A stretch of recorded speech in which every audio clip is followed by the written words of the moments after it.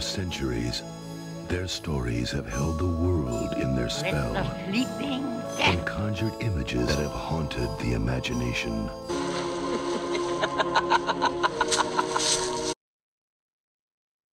Let's talk about Snow White.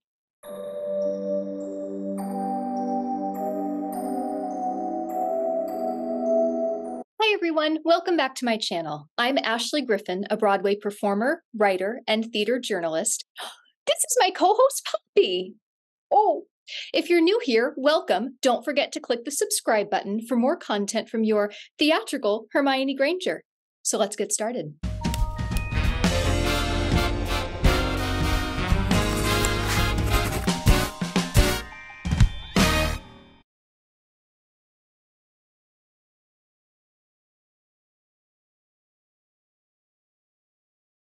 There's a thought experiment called the Ship of Theseus that asks whether an object which has had all of its original components replaced remains the same object. According to legend, Theseus, the mythical Greek founder of Athens, rescued the children of Athens from King Minos after killing the Minotaur. He then escaped on a ship, the Ship of Theseus, going to Delos. Every year, the Athenians commemorated this by taking the ship on a pilgrimage back to Delos. This event inspired a now famous question for ancient philosophers. After several centuries of maintenance, if each individual part of the Ship of Theseus was replaced, one at a time, was it still the same ship?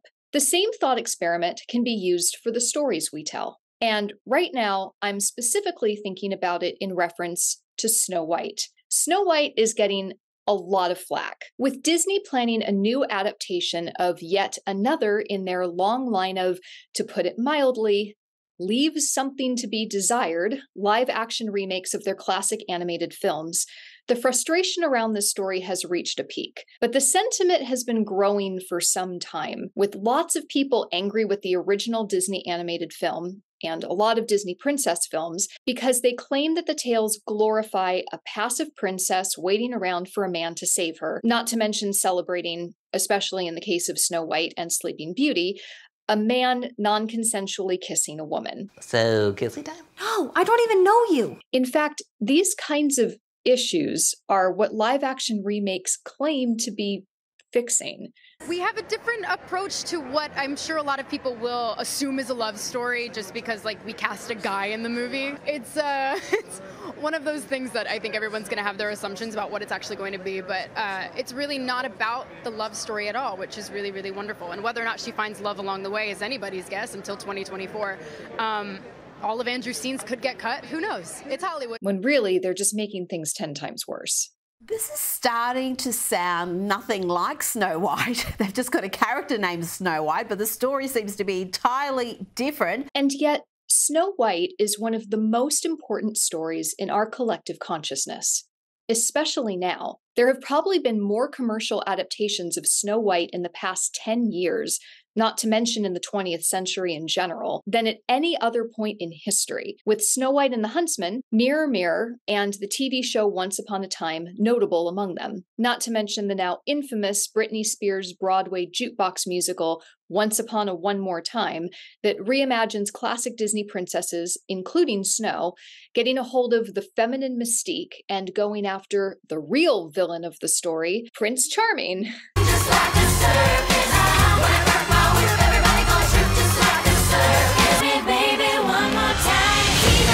the show announced an early closing, ending up only running on Broadway for a short time after years of development.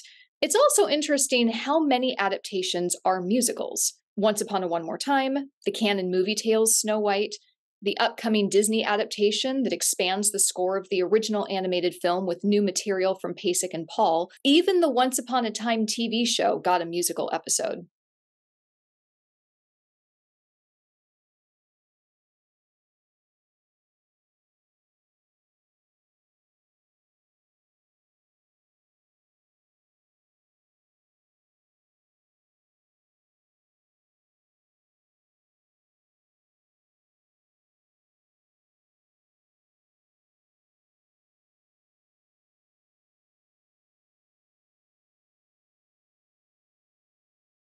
I'm somewhat of an expert on this story and fairy tales in general. I even wrote a novel that is a retelling of Sleeping Beauty set in the Celtic world. It's called The Spindle. Go check it out. And an off-Broadway play called Snow that explores the power and importance of storytelling as viewed through the lens of 3 separate but interweaving storylines, think The Hours or Cloud Atlas, that all center around Snow White.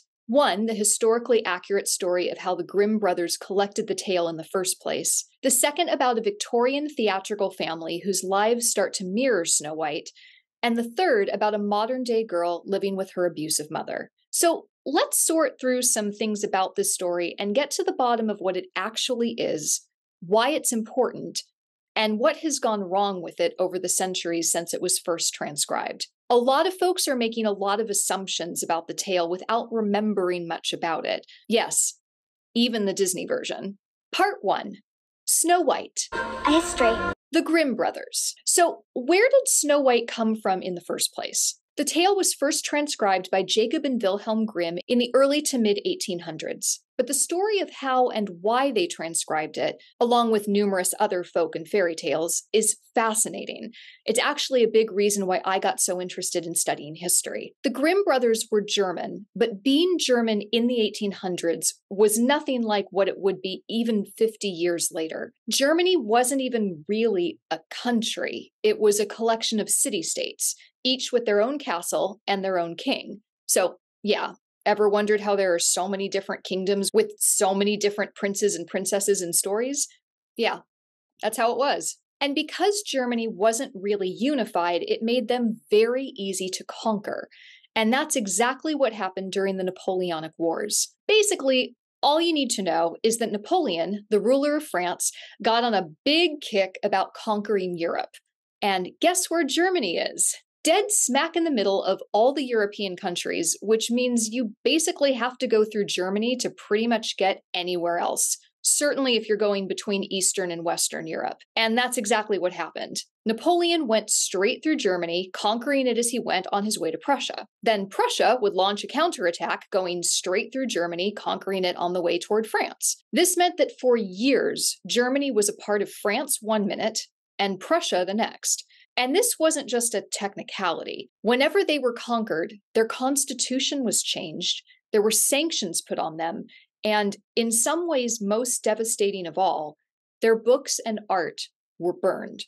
This was in the days when most books, especially ancient books of great cultural worth, only existed as a single copy. So if it was destroyed, it was gone forever. The Grimm brothers were scholars. They worked for libraries and universities, and they watched the German culture be utterly destroyed.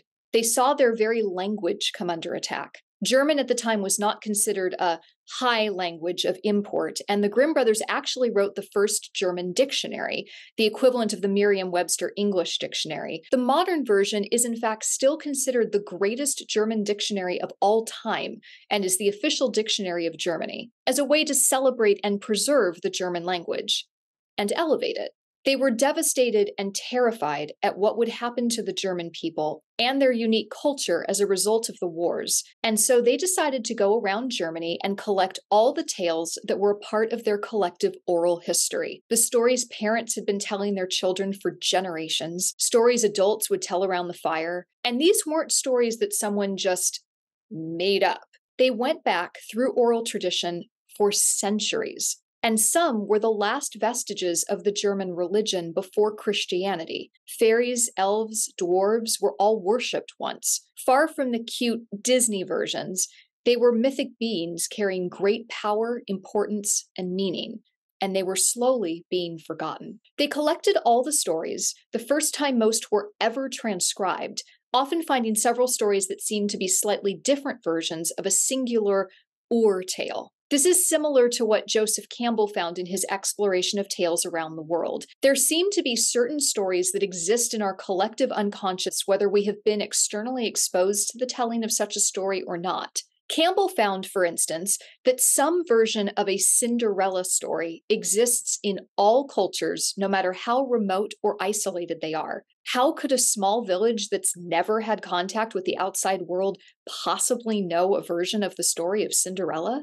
That's one of the beautiful, fascinating questions about the power, nature, and importance of storytelling. The Grimm brothers edited the tales slightly, mainly combining stories that felt too similar to include as multiple versions, and published it. It was their way of making sure the tales of the German people would never be lost. They eventually came out with new editions, though for these new editions, the brothers began editing the tales more and more, as there was an emphasis being placed on making them more accessible to children. Doing so was a great source of disagreement with the brothers, who wanted to both find success with the book and keep the tales in their purest form. Fairy tales were not originally for children. They were not stories invented to pass on a moral. I would like to see any story written with that sole intention actually have its desired impact. They were for everyone, especially adults. Seriously, read the original Grimm's fairy tales cover to cover and you will have a very different idea of what fairy tales are. In fact, the truly earliest version of Snow White was so dark that the Grimm brothers wouldn't publish it in its original form, even in their first edition. Here's that original story. Snow White is 7 years old when her father begins lusting after her. Her mother, not stepmother, her biological mother, is jealous and terrified of what will happen to her if her husband throws her over for their daughter. She sends a huntsman to kill Snow, but Snow escapes into the forest where she takes refuge with 7 dwarves. The queen, again Snow White's actual mother, goes to the dwarves' cottage 3 times trying to kill her, the 3rd time with a poisoned apple. There is no prince. Instead, the king, Snow White's father, finds her, wakes her up, kills his wife, and marries his daughter. In fact, some of the questions and plot hole issues people have with fairy tales come from the Grimm brothers' editing practices. Why are all the biological mothers in fairy tales dead? They're not. In the original versions of many stories, it is the biological mothers who are doing such horrible things.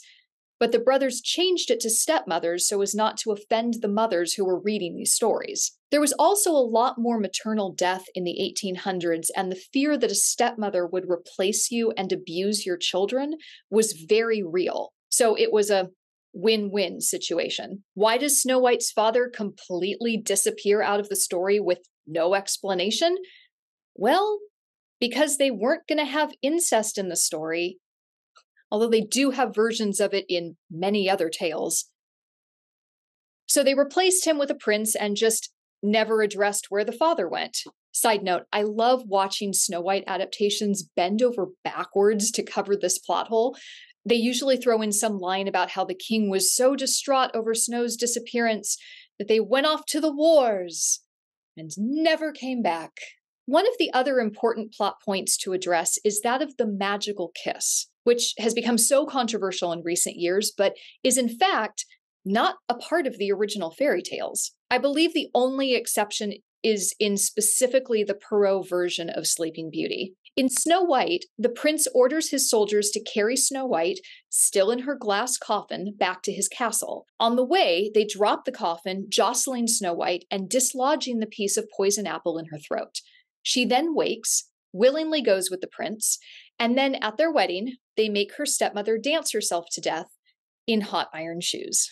It is, in fact, Disney who is principally responsible for the magic kiss trope that has become so much a part of our collective understanding of the story and fairy tales in general. There are other things that are different in the original Grimm version than what we've come to think of as Snow White. Snow is 7 years old in the original story, for one, and the queen tries to kill her 3 times, once with a bodice, once with a comb, and once with an apple. As I've mentioned, the prince doesn't kiss Snow White to wake her up, and in the end, the queen is basically murdered in retribution for her evil deeds. I do want to briefly address what happened to the Grimm brothers after collecting the stories, because it has an unusual and profound connection to more modern history. The brothers became 2 of the leading voices advocating for a unified Germany. After the Napoleonic Wars happened, they led a honestly not very popular charge to unify Germany. After all, what king or queen is going to voluntarily give up their power and kingdom,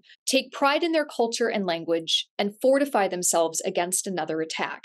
Germany did eventually unify, just in time to be totally decimated during World War I. After the war, the country was so hurt and angry over the devastation it had experienced for basically 100 years that they vowed it would never happen to them again. They swung in the completely opposite direction, claimed nationalistic, yes, including racial, pride with a vengeance, and allowed the rise of the Nazi Party, eventually leading to World War II and the Holocaust. In a deeply disturbing full circle moment, the Nazis burned un-German books in the same way German books had been burned by the French and Prussians. That nationalistic pride, created in some ways by the good intentions of the Grimm brothers, led to one of the most horrific atrocities in human history. Hitler said there were 3 books every German household had to have. One of them was Grimm's fairy tales. But the Grimm brothers were not pure misused saints. There is serious anti-Semitism in the original collected fairy tales, and we're not talking subtle or subtextual. It's a complicated aspect of German history that few are aware of, but it's vital to understanding what happened in the 20th century. A potential historical basis for Snow White? There are historical incidents that some believe may have influenced the Snow White story or even been a part of the genesis of its creation, pre-Grimm Brothers. Around 1553, the Countess Margareta von Waldeck was supposedly poisoned at a young age when her romance with Philip II of Spain proved inconvenient. Coincidentally, Margareta also had a terrible relationship with her stepmother. The town where Margareta grew up was also home to several copper mines, the workers of whom were young children whose growth was stunted due to malnutrition and poor working conditions. They were referred to as dwarves. There was also a historical event in Germany in which an old man was arrested for giving poisoned apples to children who he believed were stealing from him. And there is the story of Maria Sophia von Erthel. After the death of her mother, her father remarried a woman named Claudia Elizabeth Maria von Venigen, who was said to dislike her stepchildren. There was even a real talking mirror in the castle, an acoustical toy that could speak, and is now housed in the Spessart Museum. You can go see it. Some also claim that Claudia had a mirror, likely a different one to that of the toy, that she was obsessed with.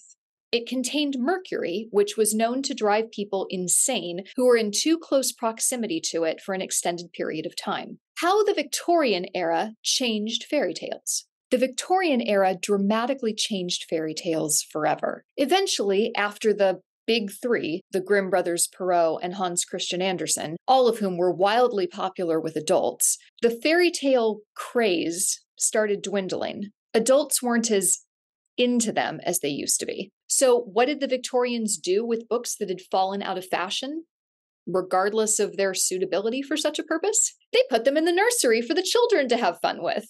This ultimately led to a rash of republications of the fairy tales, now deliberately rewritten to deliver easy morals to children. Fairy tales weren't the only victims of changing stories to suit the fashions of the times. This was the era when King Lear was infamously performed with a new, cheery ending tacked on, where Cordelia and Lear live happily ever after all the wicked are punished.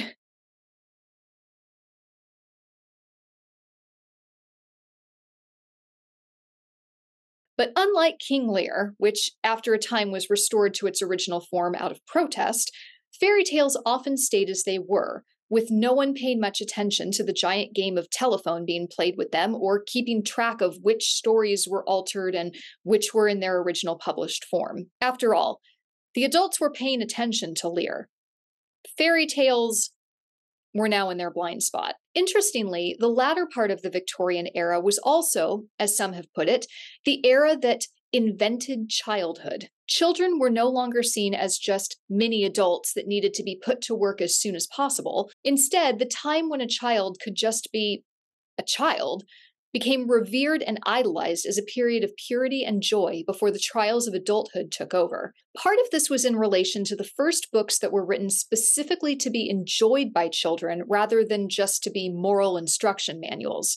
Remember when that had been the original goal of earlier Victorian fairy tale adaptations? Yeah, there was a long earlier history of books specifically being written just to deliver morals to children on a platter, and the fairy tales were just edited to follow suit. This new wave of literature for children and glorifying childhood largely begins with Alice in Wonderland and somewhat ends in the early 1900s with the Wizard of Oz books. Obviously, we still have children's literature, but books specifically of this time with this intention in mind. Both of these books were heavily influenced by fairy tales, but this was the first time writers were riffing on the collective understanding and knowledge of fairy tales in order to create new stories that somewhat commented on what had come before. Part 2.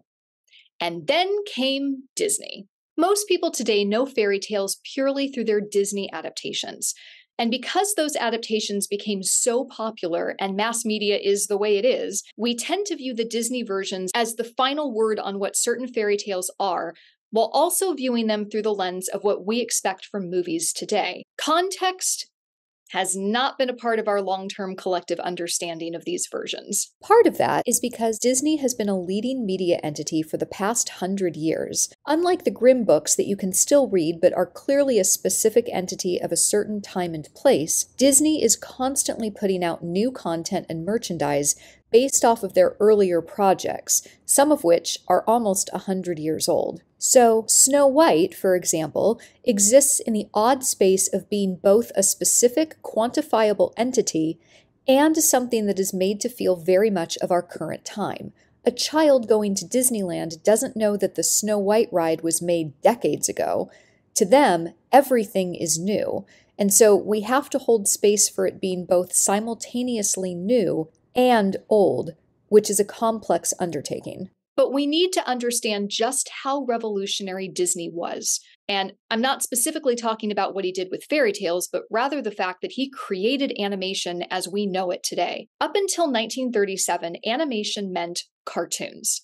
Short, comic bits of moving drawings that didn't last more than a couple of minutes at the most. They were silly, comic, the equivalent of a music hall physical comedy routine. They were the furthest thing from high art you could get. One of Disney's most popular cartoon segments was called Silly Symphonies. That's exactly what they were.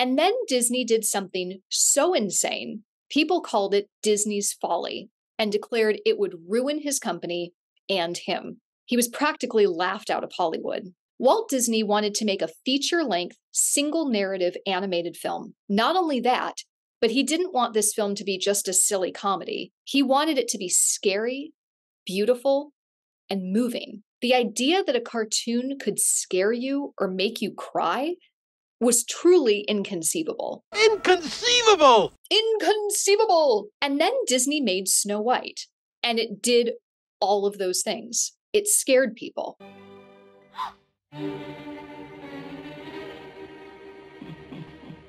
It scares us to this day. Remember the questionable comments Rachel Ziegler, the actress cast as Snow in the upcoming live-action remake, made about how much Snow White scared her? I was scared of the original cartoon. I think I watched it once and then I never picked it up again. Like, I'm being so serious. I watched it once and then I went on the ride in Disney World, which was called Snow White's Scary Adventures. Doesn't sound like something a little kid would like. Was terrified of it. Never revisited Snow White again. That's some powerful animation, especially for a medium that had never even attempted to generate deep feelings in its audience before. People were crying at the end of it. Snow White won a freaking Academy Award for being a significant screen innovation, which has charmed millions and pioneered a great new entertainment field for the motion picture cartoon. It would be like if someone decided to make a feature-length TikTok video, and it was so incredible, it won an Oscar. And yet, we look at it and judge it as if it should have been made with the sensibilities of a 2023 audience in mind. Disney's Snow White is melodrama. Plain and simple. And there's nothing wrong with melodrama. It's a legitimate style. And it was all the rage at the beginning of the 20th century. Melodrama doesn't automatically equate to lack of substance. Most of the first silent pictures were melodramas. Pretty much all of them. That's where we get the iconic image of a girl tied to the railroad tracks while an evil man twirls his mustache.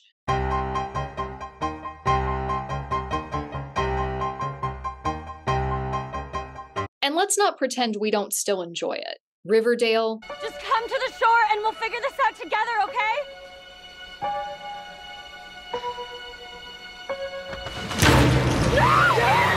Grey's Anatomy. Remember, you're keeping him from bleeding out. No, I am 22 years old. I should not even be in here. This is some kind of mistake. She's packing. We need to clear the room. I'm not leaving. Great, let's move. I'm not leaving her. We need to get everyone out now, Dr. Burke. She's my intern. I am responsible No, for it's her. gotta come out. It is to come out. Every soap opera in existence. I bought all of your holdings, including this house. And there's absolutely nothing you can do about it. Damn you, Alexis! I'm gonna kill you!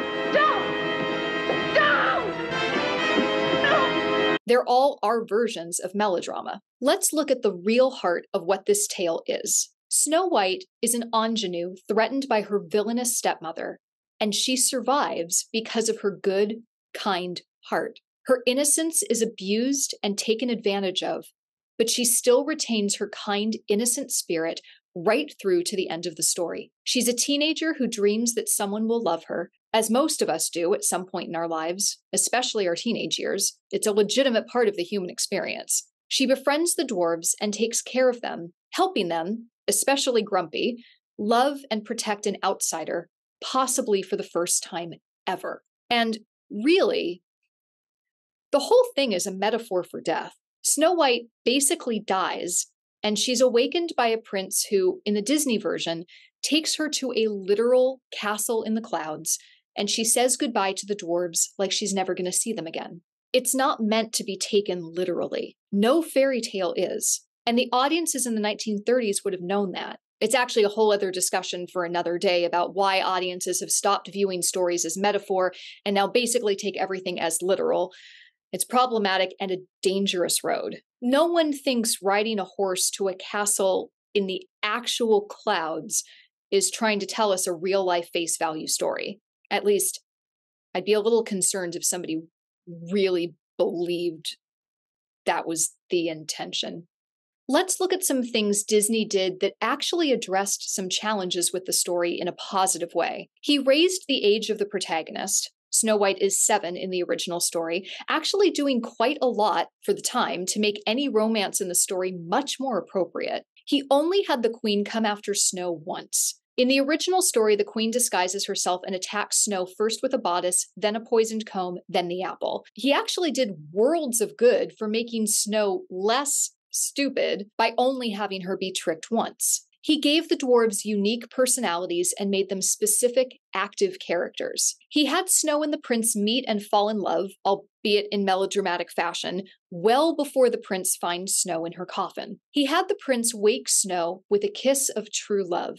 Again, a melodramatic convention understood by the audience to be a metaphor, rather than have the prince decide to carry an all but dead Snow back to his castle so he can stare at her beauty forever and ever, and then have her wake up by accident and marry the creepy prince who just wanted to stare at her dead body.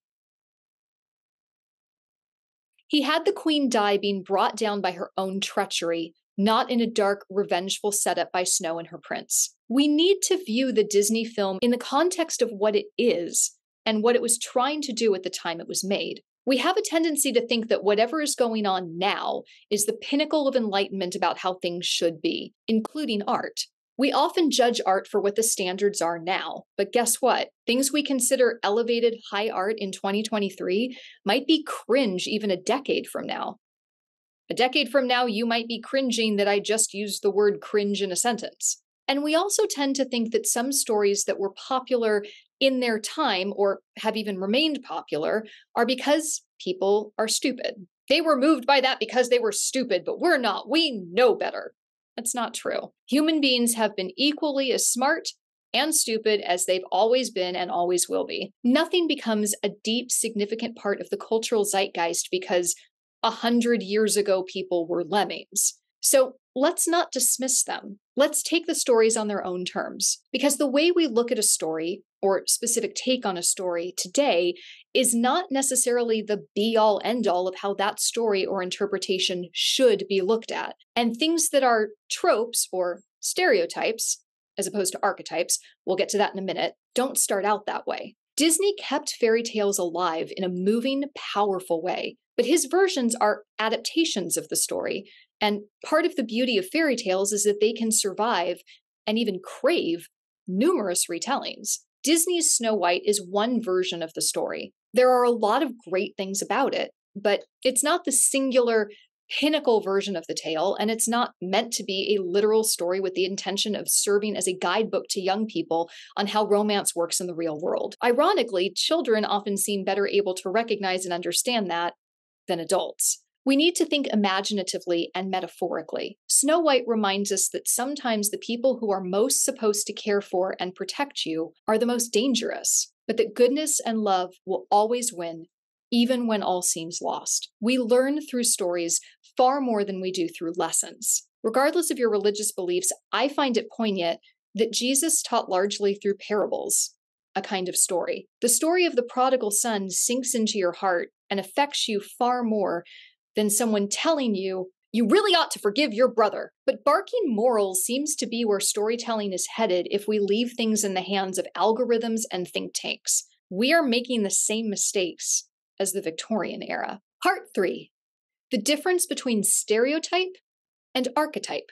There is a big difference between stereotypes and archetypes, but unfortunately, the two words seem to have become conjoined in our collective consciousness, leading to both being condemned when they appear in storytelling. For clarity, according to the Merriam-Webster dictionary, a stereotype is a standardized mental picture that is held in common by members of a group and that represents an oversimplified opinion, prejudiced attitude, or uncritical judgment. An archetype is the original pattern or model of which all things of the same type are representations or copies, a perfect example. In their pure form, Snow White, the evil queen, everyone in fairy tales are archetypes, but they have developed into stereotypes through misanalysis and misrepresentation in mass media. Snow White, the archetype, is a young, innocent woman who remains good, kind, brave, and innocent in the best way and survives, remaining open to giving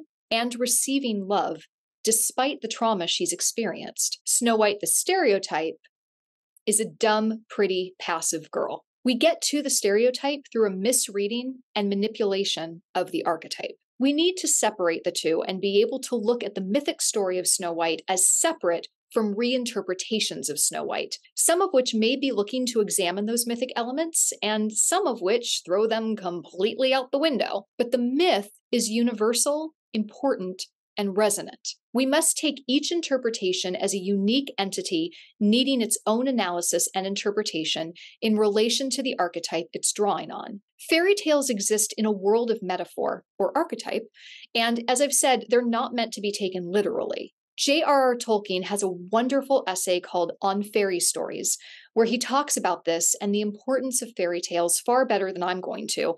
But part of what he talks about is that fairy stories exist in a world that, as dark as it might be, is a place where, ultimately, things are as they should be. In fairy tales, at the end of the day, internal and external beauty are one and the same. Fairy tales reflect a world with a justice that our world often lacks. When a fairy tale heroine is declared beautiful, it's not a literal commentary that the most conventionally pretty girls are princesses deserving of good fortune. It's not saying only pretty girls deserve good things happening to them. Their beauty is metaphoric for the goodness of their heart.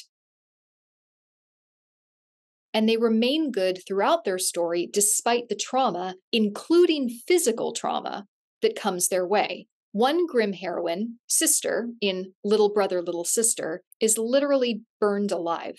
Another, the heroine of the Juniper Tree, is decapitated by her stepmother. That does not affect their beauty in the story, though certainly if one were thinking literally, it would.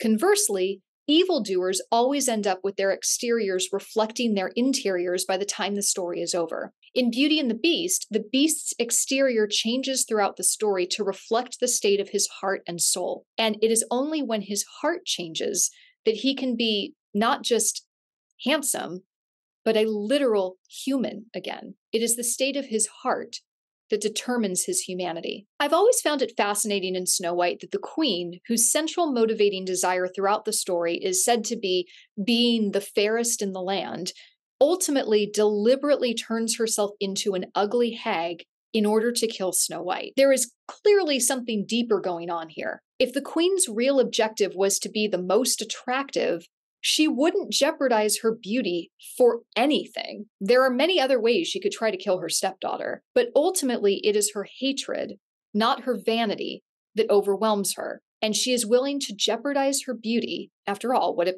something went wrong with the spell and she couldn't turn back, is just one possible problem, in order to kill her stepdaughter. Snow White is not a story about two women competing to be prettier. Another thing I find so interesting about Snow White is that it is the only fairy tale in which being kind to an old woman doesn't result in good fortune. In any other fairy tale, again, take Beauty and the Beast as an obvious example, if there's a poor old woman and you don't treat her kindly, invite her in, and accept her gift, you're in for a real tough time.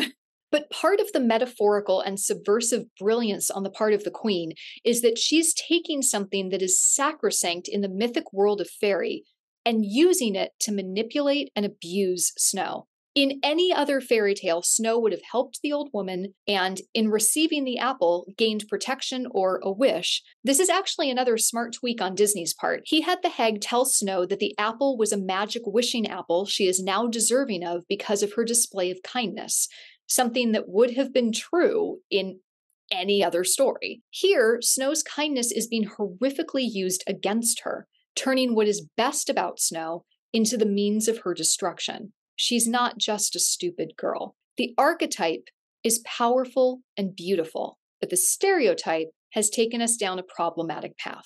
Part 4, contemporary retellings. Snow White has been retold numerous times, with a special emphasis on the story coming in the 1980s through present day. And most of those interpretations in the 80s and 90s came from the creative spark of people who had fallen in love with the tale, often likely initially through the Disney version, and wanted to keep examining and exploring the various aspects of the story. But as we moved into the 2000s to 2020s, that spark seems to have been replaced with, how can we milk this IP for all it's worth and fix any issues anyone might have with the story? The result of which is a lot of incredibly forgettable and expensive productions that cause more problems than they set out to fix and have made no actual impact on the culture at large. Let's look at some of the most significant Snow White adaptations. This is obviously far from a fully inclusive list, but these are the ones I think are of special import to examine. Hello,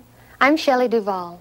Welcome to Fairy Tale Theater. Fairy Tale Theater was an American award-winning live-action fairy tale anthology series that ran from 1982 to 1987. It was created by actress Shelley Duvall, who loved fairy tales. When I was 17, I began collecting antique illustrated volumes of the classic fairy tales. In talking about the tales with my friends and fellow actors, I found that all of them, young and old alike, were enchanted and excited about the possibility of performing the stories, dramatizing the tales in the style of the old master illustrators, with the video magic of modern technology, and just a touch of humor. And so, with the love of fairy tales, and a little help from my friends, Fairy Tale Theater transfers these classic stories from the printed page to the television screen. Each episode would lean on inspiration from a particular famous artist, from Norman Rockwell, Goldilocks, to Klimt, Rapunzel, and stayed truer to the original versions of the tales. And with the exception of some added scenes for Sleeping Beauty, these adaptations are some of the most accurate to the source material ever made, though they refrain from going so dark that they become inappropriate for children. The series ultimately adapted 25 tales, from well-known classics like Snow White and Cinderella to lesser-known stories like The Boy Who Left Home to Find Out About the Shivers and The Princess Who Had Never Laughed. One of the other things that sets this series apart was the caliber of cast and creative teams Duvall recruited. Episodes were directed by the likes of Francis Ford Coppola and Tim Burton, written by Jules Feiffer and Eric Idle, and the cast featured a who's who of the most famous artists of the times, from Robin Williams and Liza Minnelli to Tatum O'Neal and Christopher Reeve. Snow White starred Elizabeth McGovern as Snow, Vanessa Redgrave as the Evil Queen, and Vincent Price as the Magic Mirror. It stays very true to the original story, including the Evil Queen trying to kill Snow White 3 times, though it does add a brilliant ending tag with the Queen going mad when she is enchanted to never be able to see her reflection again. And you, my Queen, with a vanity unsurpassed and a soul of cruelty, shall find at last a fitting end to your lack of grace. You shall never again see your beautiful face. But, no, I have dozens of mirrors. And each and every one, as you look in it, shall turn to black.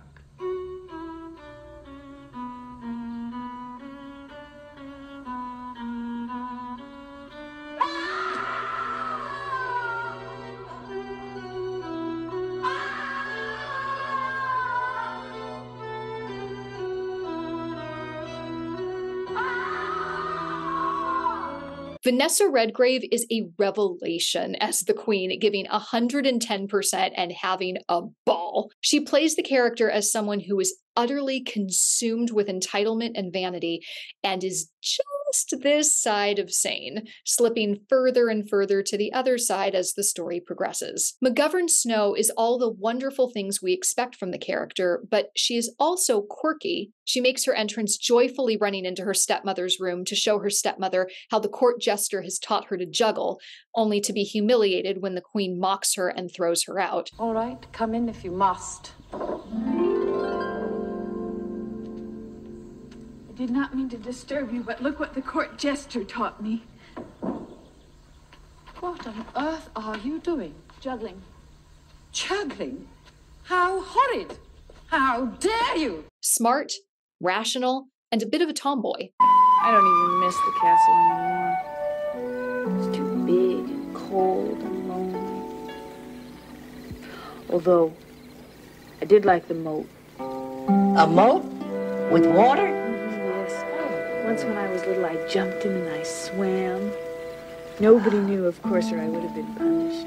McGovern manages to capture that perfect quality of a child becoming a woman and all the challenges and discomfort that brings. She is pure and good and kind, but flawed. She yearns for attention and struggles with insecurity. The most fascinating thing for me about this adaptation is the relationship between Snow and the Queen. Although it's brief, this is one of the rare adaptations. I know the pieces that I'm about to reference in this video are going to challenge this, but trust me, it's relatively rare, where we get to see a bit of the dynamic between the two before the mirror declares that Snow has usurped the Queen as the fairest of them all. And interestingly, in this version, the mirror declares, as usual, that the Queen is the fairest before seeing an interaction between her and Snow, where Snow is searching for her stepmother's approval, and the Queen is needlessly cruel to her. The mirror deliberately changes the ranking to take the Queen down a peg or two for her cruelty. It has nothing to do with looks, though that's how the Queen interprets it. My Queen, bad news for you, I fear. Since Snow White has come so near, I've changed my mind. I have come to find that she is by far the fairest of the fair. What? Snow White? That scrawny pest! How dare you speak to me in such a way? It's a lie! An outrageous lie! My Queen, to accept the truth with the dignity and grace would be far more rewarding than forever fretting about your face. I adore fairy tale theater, and this may be my favorite live-action adaptation of Snow White. It fascinated me as a child, and in fact, it was the dynamic between Snow and the Queen that sent me back to the original story. I found it so interesting that in the original, it clearly states that the king remarried a year after his first wife died, and it wasn't until Snow was 7 that the mirror declared her the fairest. Also, let's remember that the events of the story happened when Snow was 7 years old in the original. And they don't say like a massive amount of time goes by when she's at the dwarves either, necessarily. So I always wondered, what was the relationship between the two of them like during those first 7 years when the Queen was the only mother Snow had ever known, and the Queen didn't yet have a reason to hate Snow? That was one of the things that inspired some of my choices in my play.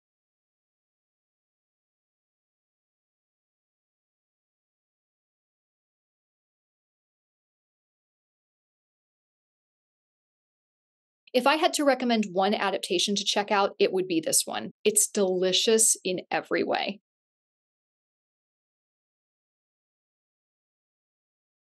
Tis sad but true, Fruit Woman. Oh, well, perhaps you'd like a grape. Why, thank you. And some company. Well, thank you very much, Fruit Woman.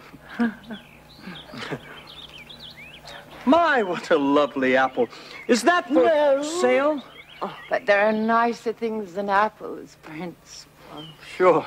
Don't you find me irresistible? Oh, why, yes, of course. No. No. No. Yes. No. Yes. Oh, I forgot. What? Oh, never mind. Canon Movie Tales is the collective name for a series of cinematic live-action fairy tale musical adaptations created in the late 1980s, produced by the Canon Group. Filmed on a very low budget on location in Israel, they nevertheless feature major stars in the principal roles, including Helen Hunt and Aileen Quinn in The Frog Prince, Amy Irving in Rumpelstiltskin, Morgan Fairchild and Kenny Baker in Sleeping Beauty, Cloris Leachman in Hansel and Gretel, and the phenomenal Dame Diana Rigg as the evil queen in Snow White. This Snow White adaptation walks a fun line between historical fantasy and fairy tale camp. The performers, for the most part, are charming. Nicola Stapleton is a wonderful young Snow White, but her older Snow counterpart leaves something to be desired with her rather bland portrayal. There is a very fine line between innocent and stupid, and whereas Elizabeth McGovern and Nicola Stapleton make it clear that those are two very different things, this older Snow's portrayal is an example of precisely the reason they are too often equated. In this version, we actually get to see Snow's mother before her death, the remarriage of the king, and the growing hatred of the queen for her stepdaughter. This queen is Joan Collins-esque, a kind of real housewife of the Enchanted Kingdom who is completely self-obsessed. Mirror, mirror on the wall, who is the fairest of us all? Her vanity would be comical if it weren't Dame Diana in the role. One thing this version does beautifully is how it deals with the passage of time. The queen sends her huntsman to kill Snow while Snow is still a young child. This is basically a 9 to 12-year-old who is about to be murdered in the woods,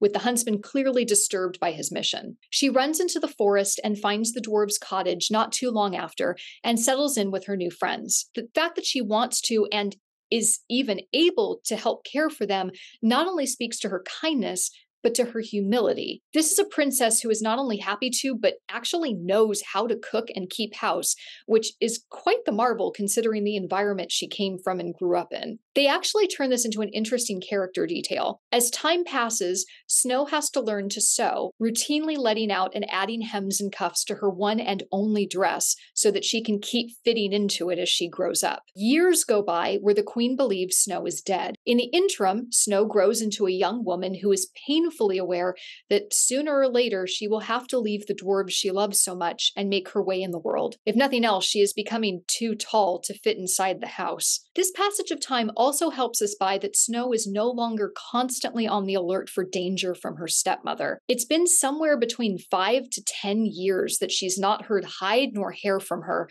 though this becomes negated by the fact that this version sticks to the original tale in regards to the queen trying to kill Snow 3 times, seemingly in very rapid succession. After the second time the dwarves say, "You mustn't let anyone in," and a slightly vacant-eyed Snow, who looks like she was given her script pages 30 seconds before the director yelled action, which, considering the filming conditions, she might have been, responds, "But she looked nothing like the Queen.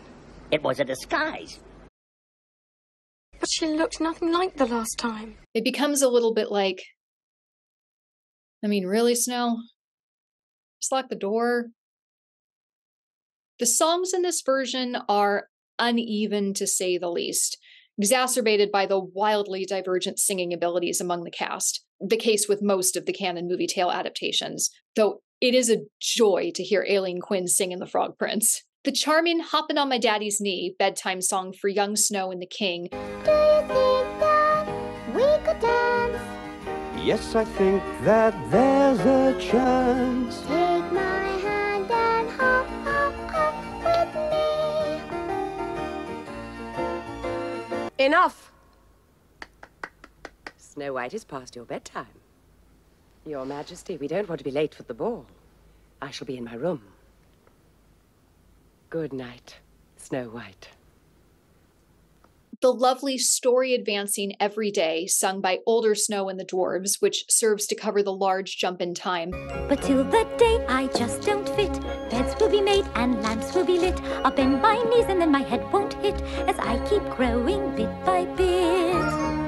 Every day when work is through and our little house comes into view, there's something special that we like to do. We holler, "Hey, Snow White," she answers. Yes, that's right. We holler, "What's to eat?" she answers. Right, those feet. Oh, every day there's work to do, looking for gold and cooking a stew. We've sure been busy, but we're still not through. We gotta dig down deep. I've gotta sweep, sweep, sweep. We gotta move this dirt. I've gotta hem my skirt. We gotta dig, dig, dig. I'm getting big, big, bigger every day. Are contrasted with the average and lacklusterly performed opening song, Let It Snow, and the both eminently watchable and utterly cringe More Beautiful Than Me as the Queen's big solo. Watchable for the wonderful Dame Diana, cringe for the truly awful lyrics. So you think that she's more beautiful than me? We'll see. We'll see. It's impossible that she could ever be as lovely as me. For years I have always been the fairest. That's why the king has picked me for his queen. Who would have thought that she would be a beauty? Who would have foreseen? It turns me green. How can this possibly be? That it's she, that it's not me. For one, there's the way I do my hair, and the way I do my makeup with such care. With the gowns I pick, and my fur so thick. Is this a trick? It makes me sick. And it must be noted, this adaptation features an extended sequence involving Yellowface. The Queen switches up her disguise each time she tries to kill Snow. Smart. But for some reason, on her second visit to the cottage, the Queen, with no explanation, decides to disguise herself as an Asian peddler woman in basically full geisha makeup with a bad Chinese accent. This is aggravated by the fact that the first disguise donned by the Queen is clearly meant to be a version of a, to be blunt, stereotype of what has been referred to as a gypsy woman. Just why these decisions were made, I have no idea, but they are there. Rig at least tries to ground the choices as much as is humanly possible, but still there's no excuse or justification for them. Snow White, A Tale of Terror was a 1997 horror adaptation of Snow White. It leans heavily into the, well, grim elements of the original tale, and until it completely and utterly jumps the shark about 2/3 of the way in, is kind of brilliant. This is Snow White as a horror movie. If you're going to play cat and mouse, just remember, I'm the cat. Led by Monica Keena as Lily, Snow White, and Sigourney Weaver giving a masterclass of a performance as Lady Claudia, the Queen. Note how they used the historical name of the real-life German woman with that talking mirror? Yeah, the film did its homework. Until it didn't. Set squarely in historical Europe, the exact time is never specified, but this is not a magical kingdom far away. The story announces its intentions early, opening with Lord Frederick and his first wife traveling home by carriage when they are accosted by wolves. In the chaos, his wife goes into labor, and at her urging, Frederick reluctantly performs a cesarean section to save their unborn daughter. Years later, Frederick remarries a noblewoman named Lady Claudia. Claudia is, in fact, an incredibly kind stepmother who does her best to care for and bond with young Lily, but Lily is resentful toward her new stepmother and, let's be honest, is a bit of a brat to her for years. We learn that Claudia's mother was a practitioner of witchcraft and has given Claudia a mirror that seems to be, well, pretty shady and potentially evil. When Lily is a teenager, Claudia becomes pregnant. At a ball to celebrate the impending birth, Lily deliberately dresses exactly like her dead mother, accentuating her inherent resemblance, causing her father to,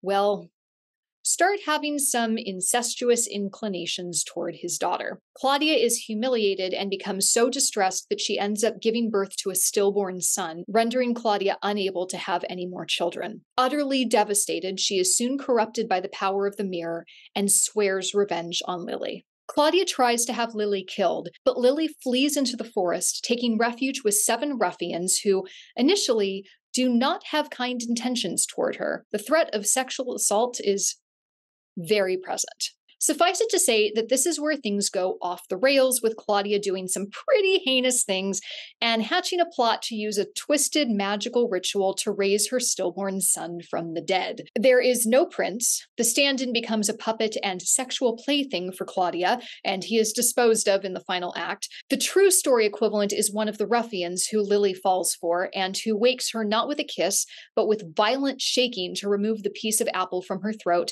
after he realizes she's still alive.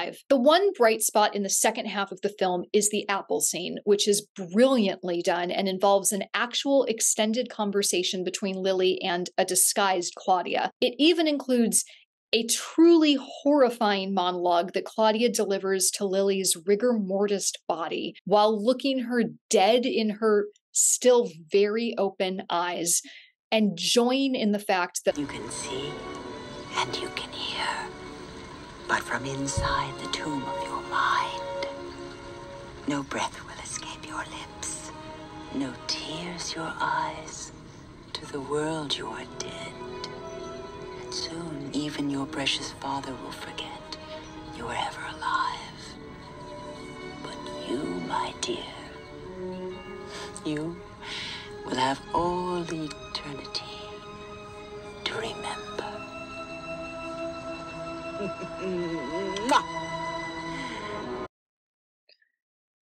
The end turns into something of a traditional horror film finale, with an awakened Lily heading back to the castle to kill Claudia. This is an adaptation that has a very clear reason for being: to explore the truly dark elements of this fairy tale, and by proxy, all fairy tales. We tend to forget how horrifying the stories really are, but things like incest, murder, and feeding children to their parents, all of which happen to greater or lesser degrees in this film, are found in just about every Grimm story. Neil Gaiman has said, "Fairy tales are more than true, not because they tell us that dragons exist, but because they tell us that dragons can be beaten." And this film gets to the heart of just how real and terrifying those dragons can be. Believing that a man will save you is as far from the message of these stories as you can get.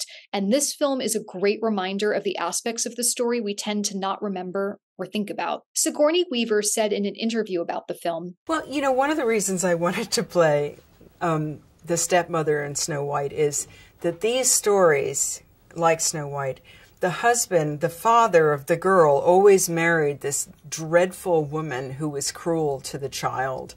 And I remember just thinking, I don't understand why the father is always so stupid that he marries these not just unpleasant women, but they're killers.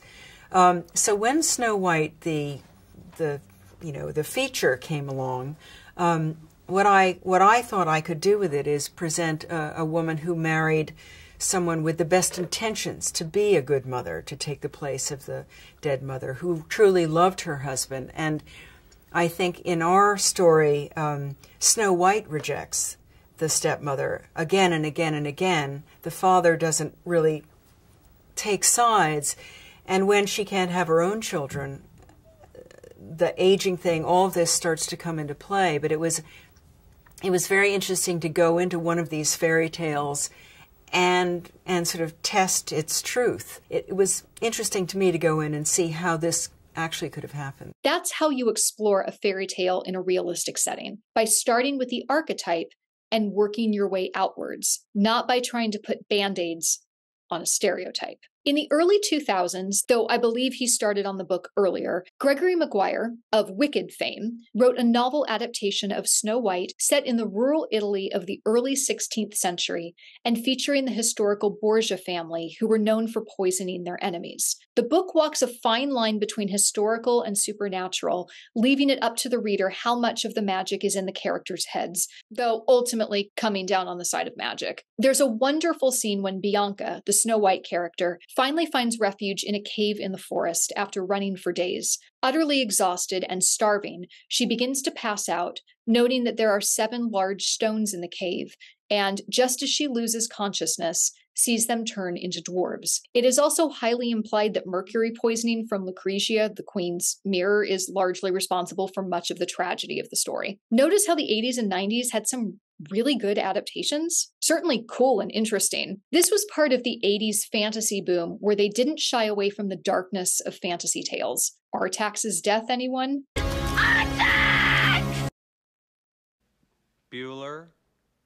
Adaptation choices were made for artistic reasons, but in the 2000s, Snow White adaptations started to take a nosedive. Snow White, the fairest of them all. This 2001 film starred Kristen Cruick as Snow and a wonderful Miranda Richardson as the evil queen, Elspeth. This was a pretty forgettable and epically padded out Snow White that attempted to give some backstory to the king and evil queen. Some of the choices are intriguing. Elspeth is an ugly ogress, sister to a magical being that must grant a wish to the king, who at this point is a poor single father named John. As part of that wish, he needs to give John a kingdom and, by proxy, a queen. To please his sister, the magical being uses Elspeth for this task and transforms her into a beautiful woman. Maintaining her beauty and the power it gives her is a large motivation behind her machinations against Snow White. Some choices are less so, including the dwarves' backstory involving being trapped as garden gnomes in the queen's garden. There is an interesting interpretation of the apple scene in which Elspeth, trying to seduce Snow White into eating the fruit, doesn't transform into an old crone, but rather into Snow's long-deceased mother, adding several layers of creepiness. Taste it, beautiful girl, and you'll never be tired or hungry again. Never. I promise. Sometimes I get so tired. And sometimes you feel so alone. Yes. How did you know? I understand you. I care about you. You won't be alone anymore. My darling, just take a bite. Sydney White was a 2007 film starring Amanda Bynes as a modern-day Snow facing off against the mean queen bee of a sorority, jealous of Sydney's meteoric rise on the school's hottest list. And after making friends with the 7 dorks, gets a malware-poisoned Apple computer that almost ruins her chances to be class president. Yeah, I don't really know what to say about this one other than it was yet another attempt at the popular teen comedy formula of updating a classic story and putting it in a modern setting. But unlike Clueless and 10 Things I Hate About You, this one just fell flat. Bynes' 2006 film, She's the Man, an update of Shakespeare's Twelfth Night, while far from a masterpiece and not without its problems, was a more successful and purposeful adaptation of a classic work. Mirror, Mirror, another forgettable and far from successful adaptation that aimed for comedy and some kind of girl power reimagining and came up severely short on all fronts was 2012's Mirror Mirror, no relation to the Maguire novel, starring Lily Collins as Snow and Julia Roberts as the Queen. The take here is supposed to be that this story is being told from the Queen, Clementiana's point of view, which is then negated in the final narration, which confirms that this was Snow's story all along. What a twist! In this version, the Queen tries to enchant and marry the prince herself, and Snow must break into the palace and rescue him. There's a subplot involving the heavy taxation of the commoners, the dwarves training Snow in combat, and there is no apple consumed. Side note, I do find it hilarious that in this film, Sean Bean once again plays a ruler who tragically dies too early in the story. That's some career consistency. Directly competing with Mirror Mirror, 2012 also gave us Snow White and the Huntsman, which set out to make a warrior, girl power Snow White. And here we start in earnest down the female empowerment adaptation trail. But there's been a long history of mistaking female empowerment with traditional symbols of masculinity. Putting a weapon in someone's hand, anyone's hand, does not automatically make them empowered. Colin Stokes gave a wonderful TED Talk called How Movies Teach Manhood. In it, he says, My favorite part of being a dad is the movies I get to watch. When my daughter was 4, we got to watch The Wizard of Oz together. Totally dominated her imagination for months. Her favorite character was Glinda. You watch a movie enough times and you start to realize how unusual it is. There's very little violence in The Wizard of Oz. The monkeys are rather aggressive, as are the apple trees. But I think if The Wizard of Oz were made today, the wizard would say, Dorothy, you are the savior of Oz that the prophecy foretold. Use your magic slippers to defeat the computer-generated armies of the Wicked Witch. Side note, this is basically exactly what happened in Oz the Great and Powerful, but it was a male chosen one, the future wizard, having to save the female-centered Oz. Stokes goes on. But that's not how it happens. How does Dorothy win her movie? By making friends with everybody and being a leader. That's kind of the world I'd rather raise my kids in. Oz, right? And not the world of dudes fighting, which is where we kind of have to be. Why is there so much force, capital F force, in the movies we have for our kids and so little Yellow Brick Road? I think we have got to show our sons and model for them how a real man is someone who trusts his sisters and respects them and wants to be on their team and stands up against the real bad guys, who are the men who want to abuse the women. Seek out the heroines who show real courage, who bring people together, and to nudge our sons to identify with those heroines and to say, I want to be on their team. When I asked my daughter who her favorite character was in Star Wars, you know what she said? Obi-Wan. Obi-Wan Kenobi and Glinda. Now, what do these two have in common? I think these people are experts. I think these are the two people in the movie who know more than anybody else, and they love sharing their knowledge with other people to help them reach their potential. Now, they're leaders. And I would add, they are empowered. Traditional masculine force does not a leader make. Snow White is actually a great example of that. Snow is kind, empathetic, brave. She brings people together and forms community. But apparently, the way to make any woman empowered is for the men around her to chivalrously let her use their sword. And that's the trend that started taking over fairy tales, Snow White included, in the 2010s. Let's look at the actual plot of Snow White and the Huntsman. A king battles an invading army of glass soldiers. He finds a prisoner among them, a beautiful woman named Ravenna. He's so enchanted with her beauty, he marries her. Ravenna becomes queen and stepmother to the king's young daughter, Snow White. Ravenna is in fact a powerful sorceress who sucks the life force out of beautiful young women to maintain her power. She murders the king and takes over his kingdom, locking Snow in a tower for years. Ravenna learns that Snow is actually the chosen one, the only person who can defeat her. Snow escapes and flees into the dark forest. The queen hires Eric, the huntsman, to capture Snow in exchange for bringing back his dead wife. But when Eric discovers that Ravenna can't, in fact, raise the dead, he teams up with Snow. Along their journey, they meet a group of dwarves who tell Snow she is the chosen one, and a tribe of women who have deliberately disfigured their faces so that they are not desirable to Ravenna. Eventually, Snow eats a poisoned apple given to her by Ravenna, disguised as Snow's childhood friend. Eric, who, let's remember, is significantly older and a widower, kisses this teenage girl after telling her dead body that she reminds him of his dead wife, and she revives, going on to rally an army against Ravenna. Snow stabs Ravenna, killing her and becoming queen.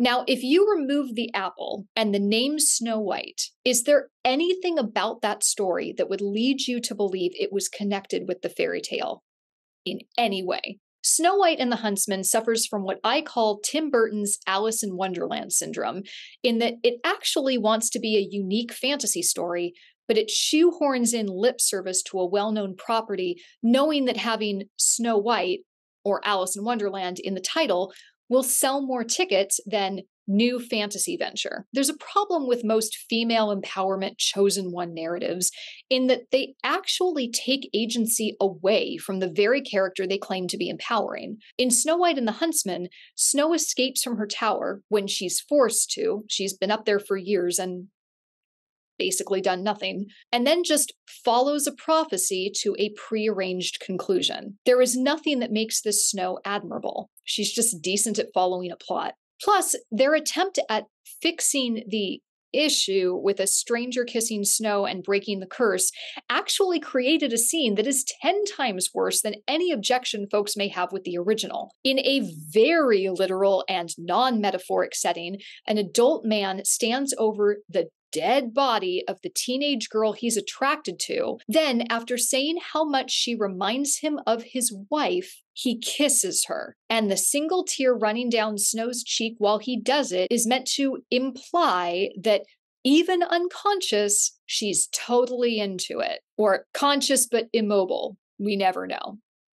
Either way, totally into it. The whole thing goes from creepy to what the hell when you remember that while this alleged girl power movie was in theaters, the only thing people could talk about was how Kristen Stewart, the practically still a teenager star of Snow White and the Huntsman, was a slut who slept with her director almost 20 years her senior. People were so disgusted at Stewart, who, let's be clear, was barely an adult, who had received advances from a much older man in a serious position of power over her, that she was fired from the Snow White sequel. The sequel to Snow White and the Huntsman literally doesn't have Snow White in it because Kristen Stewart was a tramp who ruined her poor director's life. Something's gone really wrong. Once Upon a Time, the TV show, not the statement at the beginning of Fairy Tales.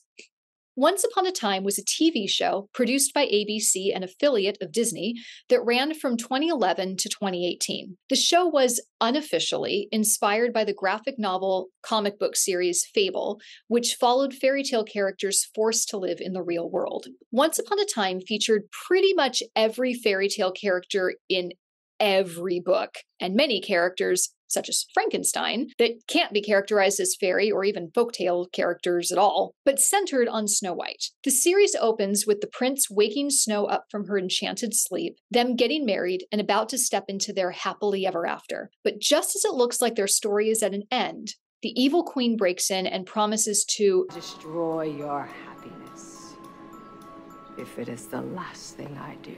And she does just that, banishing all the fairy tale characters to a place with no happy endings, in a similar turn to Disney's Enchanted. And all the fairy tale characters find themselves in the real world town of Storybrooke, Maine, with no memory or knowledge of who they are or where they came from. The evil queen, Regina, is the all-powerful mayor of the town. Do you like a glass of the best apple cider you ever tasted? Snow is now Mary Margaret Blanchard, a shy, anxious elementary school teacher, and her prince is a John Doe in a coma in the hospital. In Storybrooke, all the characters' strengths have become their weaknesses. Mary Margaret is insecure, timid, and self-depreciating, with none of Snow White's courage or fortitude. But pretty soon, an outsider, Emma Swan, comes to town. It turns out that Emma is the savior who can break the curse, but she is a real person who doesn't believe fairy tales are in any way true. She becomes the town's sheriff, and as she goes about righting the social wrongs she sees around her, slowly certain characters' memories start to return, and it seems there may be a path back to the fairy tale world. All the while, Emma must learn the lessons at the heart of the darkest fairy tales and take charge of her own life and traumatic past as she sets the town to rights. Personally, the first season of Once Upon a Time, barring a few episodes, is one of my favorite seasons of television of all time. It strikes a brilliant balance between honoring the stories we know and love and addressing how those stories can have weight and importance in the gray, real world in which we live. The creators also made the fantastic choice to have characters' stories interweave and affect each other, taking more than a page out of the wonderful musical Into the Woods. Rumpelstiltskin, played by the genius Robert Carlyle, is an almost commedia figure. I can ease your mind, but it's going to cost you something in return. Turns out to have been Cinderella's fairy godmother, with not entirely altruistic intentions. Trust me, all magic comes with a price. As well as the Beast to Emily de Raven's Belle. Several of the best episodes of the series were penned by Jane Espenson of Buffy fame, and the series is at its best when putting the human condition at the center of a magical framework. But after season 1, the show jumped the shark. Aided by the fact that in later seasons, the show was forced to go to a fewer episode with a giant mid-season break model and shoehorn in as many Disney characters as possible. The show quickly went from a high-concept exploration of identity, myth, and the power of stories to a villain of the month serial-esque soap opera. They also robbed themselves of seasons worth of fantastic storytelling opportunities by, spoiler alert, ending season 1 with every character getting their memories back and the curse being lifted. The show quickly became a how do we fight the new monster and get home saga of monotonous repetition, and pretty soon we didn't even care if the characters ever went back to the fairy tale world or not because, again, spoiler alert, they go back again and again and again. Oh, and fairy tales weren't just loosely connected anymore. By the time the show went off the air, the literal family tree of how characters were connected was more convoluted and incestuous than the most shocking of soap operas. But when the show went right, it found a remarkable balance, with the character of Snow White especially, between being the character we know and love and also a complex modern-day woman. Yes, this Snow wielded a sword on occasion, but it was her kindness, eternal hope, courage, and self-sacrifice that made her a leader worthy of that moniker, not her battle skills. Though I can't really speak to that in later seasons. In the early seasons, the show fleshed out Snow and the Queen's backstories in a way that brought these archetypal characters into a complex, specific world. The specificity of these characters and the art with which they were played made these fairy tale characters real people in a way few adaptations have successfully achieved. And they undid all that great work starting in season 2.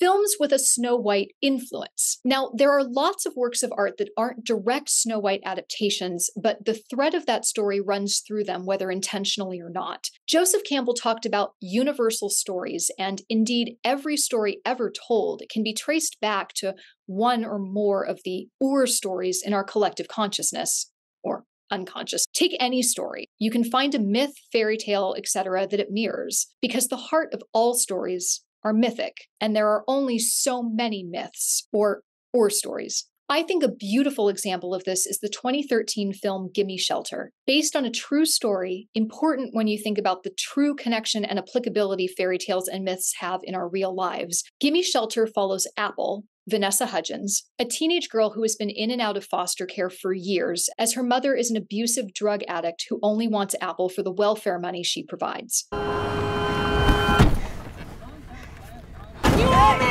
Back off the cab, lady! Back off! Honey, Mommy loves you. Give me that! Finding herself pregnant, Apple runs away in search of her absent father, who she discovers is now a wealthy Wall Street broker with a family. He offers to take her in, then rescinds when he discovers she wants to keep her baby. When a pimp forces her into his car, Apple grabs the wheel in an attempt to escape and ends up crashing the car. She wakes up in a hospital where she connects with a priest who offers her a place in a home for pregnant teenage girls run by a formerly homeless woman. You're suffering. Where was God when I was suffering all these years? You think you know me? You don't know anything! 20 years ago, I opened my home as a shelter. Hey, everybody, this is Apple. But Apple's mother finds her there and violently tries to force her to leave. Your mother will not give her consent for you to be here. She will never let me go. No. Apple bonds with the other girls at the shelter, gives birth to her baby, and begins to reconcile with her father. She ultimately decides to stay at the shelter, feeling like she finally has a home. It's crazy how you can go and live with strangers and feel like your family. After all, at the end of the day, what is Snow White, if not the story of a homeless teenager trying to escape her abusive mother? Part 5.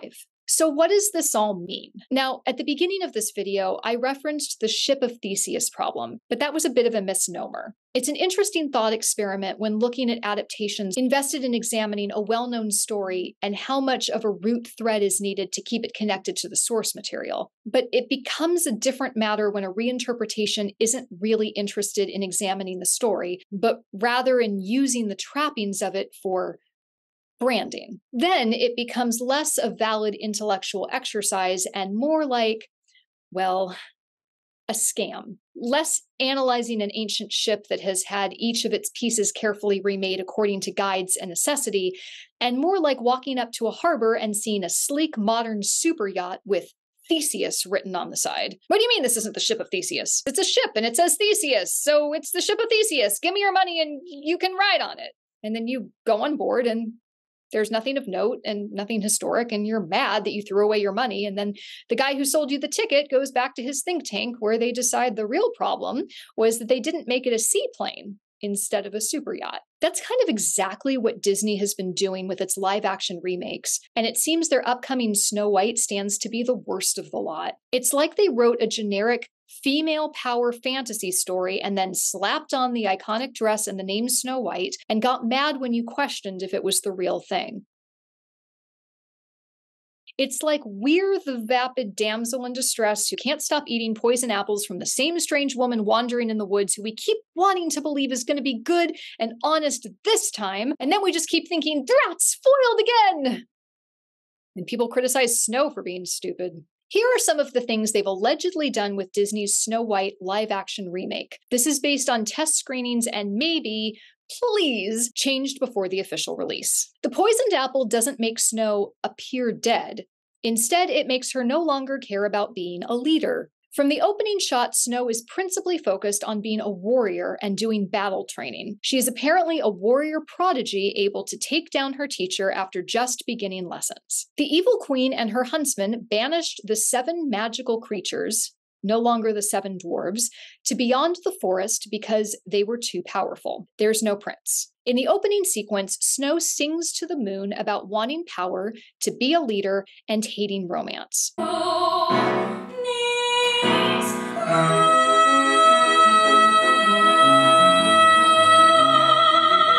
Can we take a minute for the fact that wanting power is what the queen wants? And it's Snow in contrast to her and valuing kindness first that makes her the heroine?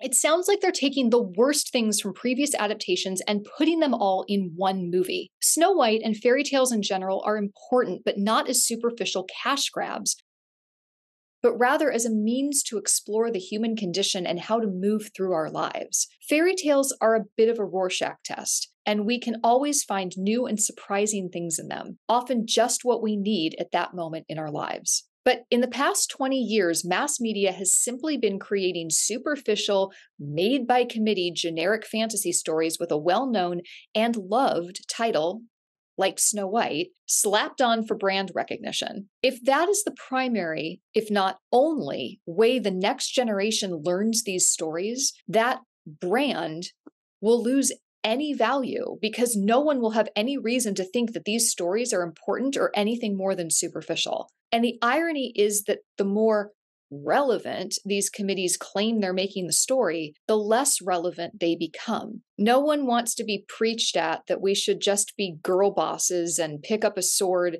and that will solve all our problems.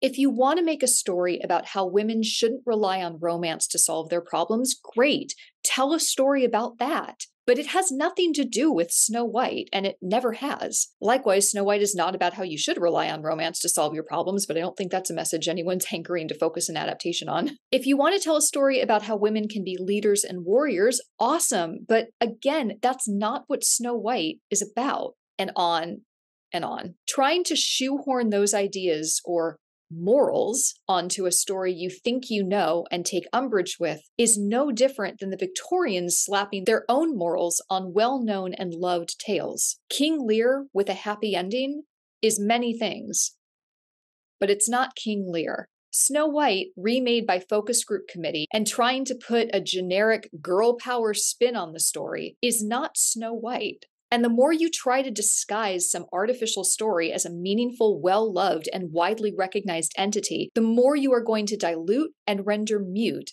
that original entity in the collective consciousness. Disney was once a revolutionary studio creating classic works that have long been meaningful in the cultural zeitgeist. Now they are a production company that eats and regurgitates its young. Eventually, Disney is going to have nothing original left. When we don't get new stories or intelligent, purposeful retellings of existing stories, what will we be left with?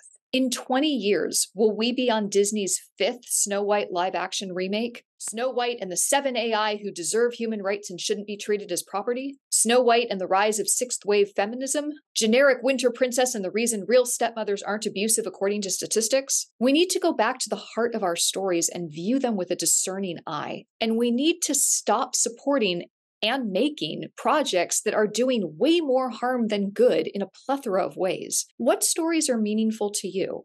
How have they had an effect on your life? I bet not a single one of you thought of the live-action Lion King remake when you thought about those questions. I'd like to see a story that moves me, affects me, makes me think. I'm not interested in having focus group BS shoved down my throat at the movies, on TV, or on Broadway. What about you?